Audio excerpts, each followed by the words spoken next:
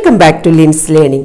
ഈ വീഡിയോയിലൂടെ നമുക്ക് 8th സ്റ്റാൻഡേർഡ് ബേസിക് സയൻസിലെ അളവുകളും യൂണിറ്റുകളും എന്ന അധ്യായം പഠിച്ചു തുടങ്ങാം. ഈ അധ്യായത്തിലൂടെ നമുക്ക് അളവുകളുടെയും യൂണിറ്റുകളുടെയും പ്രാധാന്യം എന്താണെന്ന് മനസ്സിലാക്കാം. നമ്മുടെ നിത്യജീവിതത്തിൽ നമുക്ക് ഒരുപാട് കാര്യങ്ങളുടെ അളവുകൾ വളരെ വ്യക്തമായിട്ട് അറിയേണ്ടതുണ്ട്. നമ്മൾ മേടിക്കുന്ന ഓരോ സാധനങ്ങളുടെയും അളവുകൾ, പച്ചക്കറികളാണെങ്കിൽ അരി, ഗോതമ്പ്, പാല്, അതുപോലെ തന്നെ ഏത് വസ്തുക്കളുടെയും അളവുകൾ എന്താണ് നമുക്ക് വളരെ കൃത്യമായിട്ട് തന്നെ അറിയേണ്ടതുണ്ട്. അതുപോലെ തന്നെ സമയത്തിന്റെ അളവിന് വളരെ കൃത്യത ഉണ്ടായിരിക്കണം. ഇങ്ങനെ ഈ അളവുകളെല്ലാം അതിൻ്റെ യൂണിറ്റിൽ തന്നെ രേഖപ്പെടുത്തേണ്ടതായിട്ടുണ്ട്. അപ്പോൾ ഈ അധ്യായത്തിന്റെ, അതായത് അളവുകളും യൂണിറ്റുകളും വളരെയധികം പ്രാധാന്യം അറിയിക്കുന്ന ഒരു അധ്യായമാണ്. അപ്പോൾ നമുക്ക് പാഠഭാഗത്തിലോട്ട് വരാം. പഴയ കാലങ്ങളിൽ എങ്ങനെയാണ് ആളുകൾ നീളം അളന്നിരുന്നത്? അവരുടെ അടുത്ത് ഒരുപാട് അളവുകൾ ഉണ്ടായിരുന്നു. അതായത് എന്തൊക്കെയായിരുന്നു അവരുടെ അടുത്തുണ്ടായിരുന്ന അളവുകൾ? ചിലത് നമുക്ക് നോക്കാം. മുഴം, വാര, അടി, ഇതൊക്കെ പഴയ കാലങ്ങളിൽ ഉപയോഗിച്ചിരുന്ന അളവുകളാണ്. ഇപ്പോൾ ഒരു മുഴം എന്ന് പറഞ്ഞാൽ എന്താണ്? ഒരു കൈത്തണ്ടയുടെ നീളത്തിനെയാണ് മുഴം എന്ന് പറയുന്നത്. ചിത്രത്തിൽ കാണിച്ചിരിക്കുന്നത് പോലെ ഒരു കൈത്തണ്ടയുടെ നീളത്തിനെയാണ് എന്ത് പറയുന്നത്? മുഴം എന്ന് പറയുന്നത്. അതുപോലെ തന്നെ അടി, ഒരു കാൽപാദത്തിന്റെ നീളത്തിനെയാണ് എന്ത് പറയുന്നത്? അടി എന്ന് പറയുന്നത്. പക്ഷെ ഇവിടെയൊക്കെയുള്ള പ്രശ്നം എന്താണ്? ഒരേ അളവിലുള്ള വസ്തുവിനെ വ്യത്യസ്ത ആളുകൾ അളക്കുമ്പോൾ വ്യത്യസ്തമായിട്ടുള്ള അളവുകളാണ് കിട്ടുക. കാരണം എന്താണ്? ഓരോരുത്തരുടെയും കൈത്തണ്ടയുടെയും കാൽപാദത്തിന്റെയൊക്കെ അളവുകൾ വ്യത്യസ്തമായിരിക്കും. അപ്പൊ നമുക്കൊരു കൃത്യമായിട്ടുള്ള അളവ് കിട്ടില്ല. അത് വളരെയധികം പ്രശ്നം ഉണ്ടായിരുന്നു. എന്നാലും പഴയ കാലങ്ങളിലെ ആളുകൾ ഈ അളവുകൾ തന്നെയാണ് പിന്തുടർന്നിരുന്നത്. അപ്പൊ നമുക്ക് നമ്മുടെ ടെക്സ്റ്റ് ബുക്കിലും ഇതുപോലൊരു ആക്ടിവിറ്റി ഉണ്ട്, നോക്കാം. എന്താണ് ആക്ടിവിറ്റി എന്ന് നോക്കാം. ഒരു ടേബിളിന്റെ നീളം അളക്കാൻ കുട്ടികളോട് പറഞ്ഞിരിക്കുകയാണ്.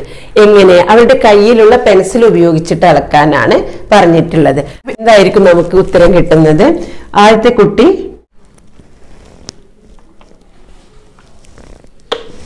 അപ്പൊ എന്തായിരിക്കും ആൻസർ കിട്ടുന്നത്? ആദ്യത്തെ കുട്ടിക്ക് 3 പെൻസിലിന്റെ നീളമാണ് കിട്ടിയത്.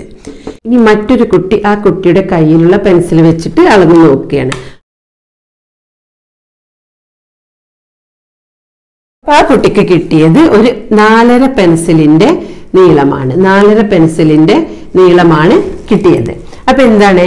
ഓരോ കുട്ടികളും അവരുടെ കയ്യിലുള്ള പെൻസിൽ വെച്ച് അളന്നെടുക്കുമ്പോൾ എന്താണ്? വ്യത്യസ്തങ്ങളായിട്ടുള്ള അളവുകളാണ് കിട്ടുന്നത്. അപ്പൊ ഇതിൽ എന്താ നമുക്ക് മനസ്സിലാകുന്നത്? ഈ മേശയുടെ അളവിന് ഒരു കൃത്യമായ അളവ് നമുക്ക് കിട്ടില്ല എന്ന് മനസ്സിലായി. അതെന്താണ്? ഓരോ കുട്ടിയുടെയും കയ്യിലുള്ള പെൻസിലുകൾ വ്യത്യസ്ത നീളത്തിലുള്ളവയായിരിക്കും. അപ്പൊ അവരുടെ അടുത്ത് നമ്മൾ എന്താ പറഞ്ഞത്? പെൻസിൽ വെച്ചിട്ട് നീളം അളക്കാനാണ് പറഞ്ഞത്. അപ്പൊ അവർക്ക് വ്യത്യസ്തമായിട്ടുള്ള അളവുകൾ കിട്ടിക്കൊണ്ടിരുന്നു. ഇനി ഈ കുട്ടികളുടെ കയ്യിൽ തന്നെ നമ്മൾ ഒരേ നീളത്തിലുള്ള ഈർക്കിൽ കൊടുത്തിട്ട് അളന്നെടുക്കാൻ പറയാം. അപ്പൊ എന്താണ്? അവർക്ക് എല്ലാവർക്കും ഒരേ അളവ് തന്നെയായിരിക്കും കിട്ടുന്നത്. അപ്പൊ അതിൽ നിന്ന് നമുക്ക് മനസ്സിലാകുന്നത്, ഒരു വസ്തുവിന്റെ നീളം അളക്കുമ്പോൾ എല്ലാവർക്കും തുല്യ അളവ് തന്നെ ലഭിക്കണമെങ്കിൽ എല്ലാവരും ഒരേ ദൈർഘ്യമുള്ള വസ്തു അഥവാ ഒരേ തോത് തന്നെ ഉപയോഗിക്കണം. നേരത്തെ വ്യത്യസ്തമായ പെൻസിൽ ഉപയോഗിച്ച് കഴിഞ്ഞപ്പോൾ ടേബിളിന്റെ നീളം വ്യത്യസ്തമായിട്ടാണ് കിട്ടിയത്. പക്ഷെ ഒരേ അളവിലുള്ള ഈർക്കിൾ ഉപയോഗിച്ച് കഴിഞ്ഞപ്പോൾ എന്താ സംഭവിച്ചത്? ഒരേ അളവ് തന്നെ കുട്ടികൾക്ക് കിട്ടി. അപ്പോൾ ഈ ഒരു പ്രശ്നം പരിഹരിക്കാൻ വേണ്ടി, നീളം അളക്കാൻ വേണ്ടി സാർവത്രികമായി അംഗീകരിച്ചിട്ടുള്ള ഒരു സ്കെയിലാണ് മീറ്റർ സ്കെയിൽ. ഈ ചിത്രത്തിൽ കാണുന്നത് പോലെയാണ് മീറ്റർ സ്കെയിൽ. ഒരു 30 സെന്റിമീറ്റർ നീളമുള്ള മീറ്റർ സ്കെയിലാണ് നമുക്ക് ചിത്രത്തിൽ കാണിച്ചിട്ടുള്ളത്. അപ്പൊ എന്താണ് മീറ്റർ സ്കെയിലിന്റെ പ്രത്യേകതകൾ എന്ന് നമുക്ക് നോക്കാം. അപ്പൊ നമുക്കൊരു മീറ്റർ സ്കെയില് വരച്ച് നോക്കാം. ഇതൊരു 10 സെന്റിമീറ്റർ നീളമുള്ള മീറ്റർ സ്കെയിലാണ്. അപ്പൊ ഇതൊരു 1 സെന്റിമീറ്റർ, ഇവിടെ 2 സെന്റിമീറ്റർ, ഇത് 3 സെന്റിമീറ്റർ, അങ്ങനെ ഇത് 10 സെന്റിമീറ്റർ ആണ്. നേരത്തെ ചിത്രത്തിൽ നമ്മൾ 30 സെന്റിമീറ്റർ നീളമുള്ള മീറ്റർ സ്കെയിൽ ആയിരുന്നു കാണിച്ചിരുന്നത്. ഇത് നമുക്കൊരു 10 സെന്റിമീറ്റർ നീളമുള്ള മീറ്റർ സ്കെയിൽ പരിഗണിക്കാം. അപ്പൊ ഇത് 10 സെന്റിമീറ്റർ ആണ് പറയുന്നത്. സെന്റിമീറ്ററുകൾക്കിടയിൽ വീണ്ടും അതിനെ വിഭജിച്ചിട്ടുണ്ട്, അതായത് 10 ആയിട്ട് വിഭജിച്ചിട്ടുണ്ട്. വീണ്ടും ഈ 1 സെന്റിമീറ്ററിനെ 10 ആയിട്ട് വിഭജിച്ചിട്ടുണ്ട്. അപ്പൊ ഇവിടെ ഇതുപോലെ 10 ആയിട്ടാണ് വിഭജിച്ചിരിക്കുന്നത്. നമുക്ക് അതിനൊന്ന് വലുതാക്കി നോക്കാം. ഈ 1 സെന്റിമീറ്ററിനെയാണ് നമ്മൾ ഇവിടെ ഇങ്ങനെ കാണിച്ചിട്ടുള്ളത്. ഈ 1 സെന്റിമീറ്ററുകൾക്കിടയിൽ അതിനെ വീണ്ടും വിഭജിച്ചിട്ടുണ്ട്. അത് 10 ആയിട്ട് വിഭജിച്ചിട്ടുണ്ട്. വീണ്ടും 10 ആയിട്ട് അതിനെ വിഭജിച്ചിട്ടുണ്ട്. ഇതിനെയാണ് നമ്മൾ എന്ത് പറയുന്നത്? മില്ലിമീറ്റർ എന്ന് പറയുന്നത്. മില്ലിമീറ്റർ എന്ന് പറയുന്നത്. അപ്പോൾ 1 സെന്റിമീറ്ററിന് 10 ആയിട്ട് വിഭജിച്ചിട്ടുണ്ട്. അതിൽ ഓരോന്നിനെയും നമ്മൾ എന്ത് പറയുന്നു? മില്ലിമീറ്റർ എന്ന് പറയുന്നു. ഇപ്പോൾ ഇതെന്താണ്? ഇത് 1 മില്ലിമീറ്റർ, ഇത് 2 മില്ലിമീറ്റർ, 3 മില്ലിമീറ്റർ, അങ്ങനെ 10 മില്ലിമീറ്റർ കൂടുമ്പോഴാണ് എന്ത് പറയുന്നത്? 1 സെന്റിമീറ്റർ എന്ന് പറയുന്നത്. 10 മില്ലിമീറ്റർ കൂടുമ്പോഴാണ് എന്ത് പറയുന്നത്? 1 സെന്റിമീറ്റർ എന്ന് പറയുന്നത്. അപ്പോൾ 1 സെന്റിമീറ്ററുകൾക്കിടയിൽ എന്തായിരിക്കും? 10 മില്ലിമീറ്റർ ഉണ്ടായിരിക്കും. അപ്പൊ എന്താണ് 1 സെന്റിമീറ്റർ എന്ന് പറയുന്നത്? എന്താണ്? 10 മില്ലിമീറ്ററിനെയാണ് 1 സെന്റിമീറ്റർ എന്ന് പറയുന്നത്. അങ്ങനെയാണെങ്കിൽ 1 സെന്റിമീറ്ററിനെയാണ് 10 മില്ലിമീറ്റർ എന്ന് പറയുന്നത്. അങ്ങനെയാണെങ്കിൽ 100 സെന്റിമീറ്ററിനെ എന്ത് പറയും? 100 സെന്റിമീറ്ററിനെ 1 മീറ്റർ എന്ന് പറയും. 100 സെന്റിമീറ്ററുകൾ കൂടുമ്പോഴാണ് 1 മീറ്റർ എന്ന് പറയുന്നത്. ഇതിപ്പോ 10 സെന്റിമീറ്ററിന്റെ സ്കെയിലാണ്. അങ്ങനെ അത് 100 സെന്റിമീറ്റർ ആകുമ്പോൾ നമുക്കതിനെ 1 മീറ്റർ എന്ന് പറയാം. ഇനി 1 മീറ്റർ എന്ന് പറഞ്ഞാൽ എത്ര മില്ലിമീറ്റർ ആയിരിക്കും? 1 സെന്റിമീറ്റർ എന്ന് പറയുമ്പോൾ 10 മില്ലിമീറ്റർ ആയിരിക്കും. അങ്ങനെയാണെങ്കിൽ 100 സെന്റിമീറ്റർ എന്ന് പറയുന്നതാണല്ലോ 1 മീറ്റർ എന്ന് പറയുന്നത്. അപ്പോൾ 100 സെന്റിമീറ്റർ എന്ന് പറയുന്നത്, അതായത് 1 മീറ്റർ എന്ന് പറയുന്നത് എത്ര മില്ലിമീറ്റർ ആയിരിക്കും? അപ്പോൾ അത് 1000 മില്ലിമീറ്റർ ആയിരിക്കും. 1000 മില്ലിമീറ്റർ ആയിരിക്കും. മില്ലിമീറ്ററിനെ ഇതിനെ നമുക്ക് മില്ലിമീറ്റർ എന്ന് പറയാം. മില്ലിമീറ്ററിന് നമുക്ക് അപ്പോൾ 1000 മില്ലിമീറ്റർ ആയിരിക്കും. അപ്പോൾ ഇത് നമ്മൾ അറിഞ്ഞിരിക്കണം, മറന്നു പോകരുത്, തെറ്റിപ്പോകരുത്. 1 സെന്റിമീറ്റർ എന്ന് പറഞ്ഞാൽ 10 മില്ലിമീറ്റർ, 100 സെന്റിമീറ്റർ എന്ന് പറഞ്ഞാൽ 1 മീറ്റർ, 1 മീറ്റർ എന്ന് പറയുമ്പോൾ 1000 മില്ലിമീറ്റർ. അപ്പോൾ ഇത് മറന്നു പോകരുത്. അപ്പോൾ നമ്മൾ ഇത് ചെറിയ സാധനങ്ങളായാലും അതിനൊക്കെ നമുക്ക് എന്താണ്? അളവുകളും അതിൻ്റെ യൂണിറ്റുകളും ഉണ്ടായിരിക്കും. ഇപ്പം നമ്മൾ വളരെ ഒരു ചെറിയ സാധനം, ഇപ്പോൾ ഒരു നാണയത്തിന്റെ കനം അത് പറയുകയാണെങ്കിൽ നമുക്ക് എന്താണ്? മീറ്ററിലൊന്നും രേഖപ്പെടുത്താൻ കഴിയില്ല. അപ്പൊ നമ്മൾ അതിനെന്ത് ചെയ്യും? മില്ലിമീറ്ററിലായിരിക്കും നമ്മൾ അതിനെ രേഖപ്പെടുത്താം. അതേപോലെ നട്ട്സ്, ബോൾട്ട്, ഇവിടെയൊക്കെ കനം നമ്മൾ എങ്ങനെയാ പറയാ? മില്ലിമീറ്ററിലാണ് പറയുക. എന്നാൽ നമ്മളുടെ ഇപ്പൊ പേനയുടെ നീളം, അതുപോലെ തന്നെ പെൻസില്, ബുക്ക് ഒക്കെ നീളം എന്തിലാണ് നമ്മൾ രേഖപ്പെടുത്തുക? അതൊക്കെ നമ്മൾ സെന്റിമീറ്ററിലാണ് രേഖപ്പെടുത്തുക. അപ്പൊ നമ്മൾ പെന്ന്, പെൻസിൽ ഇവയുടെയൊക്കെ നീളം നമ്മൾ സെന്റിമീറ്ററിൽ രേഖപ്പെടുത്തും. അതുപോലെ ഒരു മുറിയുടെ നീളം, അല്ലെങ്കിൽ ഒരു ബെഞ്ചിന്റെ നീളം, ഒരു ഡെസ്കിന്റെ നീളം, അങ്ങനെ കുറച്ച് വലിയ നീളത്തിലുള്ള അളവുകളാണെങ്കിൽ നമ്മൾ അത് ഏതിൽ രേഖപ്പെടുത്തും? മീറ്ററിൽ രേഖപ്പെടുത്തും. അപ്പൊ ഓരോന്നിനും അതിൻ്റെതായിട്ടുള്ള അളവുകളുണ്ട്. അപ്പൊ ഇതെല്ലാം ഒരു നീളം അളക്കുന്ന യൂണിറ്റുകൾ തന്നെയാണ് നീളം അളക്കുന്ന അളവുകൾ തന്നെയാണ് ഇവയെല്ലാം. പക്ഷെ ഓരോന്നും നമ്മൾ രേഖപ്പെടുത്തുന്നത് വ്യത്യസ്തമായിട്ടുള്ള യൂണിറ്റുകളിലായിരിക്കും.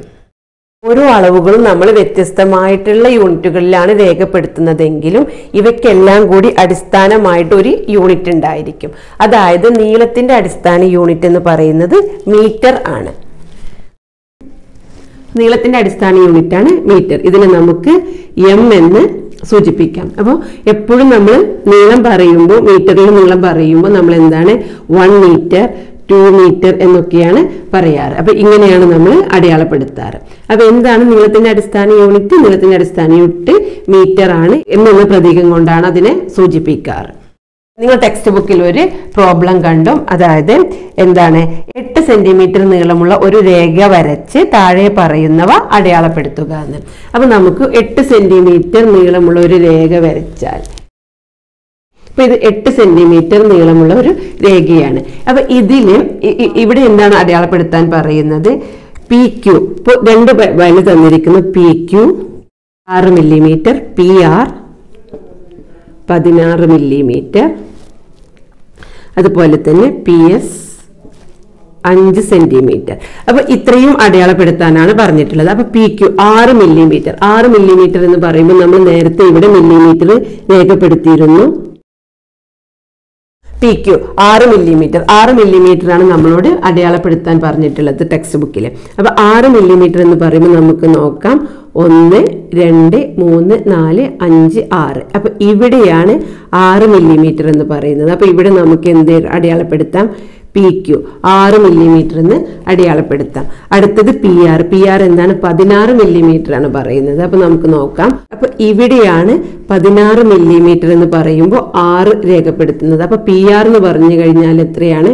PR എന്ന് പറയുമ്പോൾ 16 മില്ലിമീറ്റർ ആണ്. PQ എന്ന് പറയുമ്പോൾ 6 മില്ലിമീറ്റർ ആയിരുന്നു.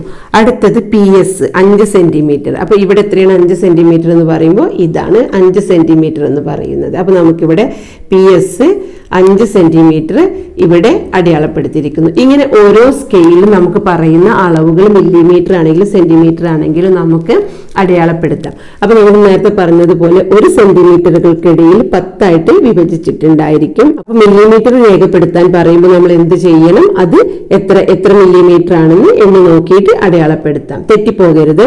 നമ്മൾ വളരെ കൃത്യമായിട്ട് തന്നെ മില്ലിമീറ്ററുകൾ രേഖപ്പെടുത്തിയിട്ട് വേണം അടയാളപ്പെടുത്താൻ. അടുത്തതായി നമുക്ക് ലീസ്റ്റ് കൗണ്ട് എന്താണെന്ന് നോക്കാം.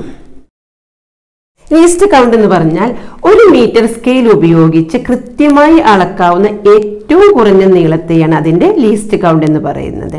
എന്താണ് ലീസ്റ്റ് കൗണ്ട് എന്ന് പറയുന്നത്? 1 മില്ലിമീറ്റർ സ്കെയിൽ ഉപയോഗിച്ച് കൃത്യമായി അളക്കാവുന്ന ഏറ്റവും കുറഞ്ഞ നീളത്തെയാണ് അതിന്റെ ലീസ്റ്റ് കൗണ്ട് എന്ന് പറയുന്നത്. അളക്കാനുള്ള ഏത് ഉപകരണങ്ങൾക്കും ലീസ്റ്റ് കൗണ്ട് ഉണ്ടായിരിക്കും. ഇവിടെ മീറ്റർ സ്കെയിൽ ഉപയോഗിച്ച് കൃത്യമായി അളക്കാവുന്ന ഏറ്റവും കുറഞ്ഞ നീളം എന്ന് പറയുന്നത് എത്രയായിരിക്കും? എന്തായിരിക്കും? നമ്മൾ ഉപയോഗിക്കുന്ന മീറ്റർ സ്കെയിൽ എല്ലാം ഉപയോഗിച്ചിട്ട് നമുക്ക് അളക്കാവുന്ന ഏറ്റവും ചെറിയ അളവെന്ന് പറയുന്നത് 1 മില്ലിമീറ്റർ ആണ്. ഇപ്പൊ അത് തന്നെ ഇപ്പൊ നമ്മളൊരു വെയിങ് മെഷീൻ ആണെങ്കിൽ എന്തായിരിക്കും? വെയിങ് മെഷീൻ ആകുമ്പോൾ 1 മില്ലിഗ്രാം ആയിരിക്കും. അതുപോലെ തന്നെ സമയമാണ് എടുക്കുന്നതെങ്കിൽ സമയത്തിന്റെ അളക്കാവുന്ന ഏറ്റവും ചെറിയ യൂണിറ്റ് എന്ന് പറയുന്നത് സെക്കൻഡ് ആയിരിക്കും. 1 സെക്കൻഡ് ആയിരിക്കും. അപ്പൊ ഇത്രയുമാണ് ലീസ്റ്റ് കൗണ്ട് എന്ന് പറയുന്നത്. അപ്പൊ എന്താണ് ലീസ്റ്റ് കൗണ്ട് എന്ന് പറഞ്ഞാൽ? ഒരു മീറ്റർ സ്കെയിൽ ഉപയോഗിച്ച് കൃത്യമായി അളക്കാവുന്ന ഏറ്റവും കുറഞ്ഞ നീളത്തെയാണ് അതിന്റെ ലീസ്റ്റ് കൗണ്ട് എന്ന് പറയുന്നത്. അടുത്ത ക്ലാസ്സിൽ നമുക്ക് മീറ്റർ സ്കെയിൽ ഉപയോഗിച്ച് ഓരോ വസ്തുക്കളുടെയും നീളം എങ്ങനെ അളക്കാമെന്ന് പഠിക്കാം.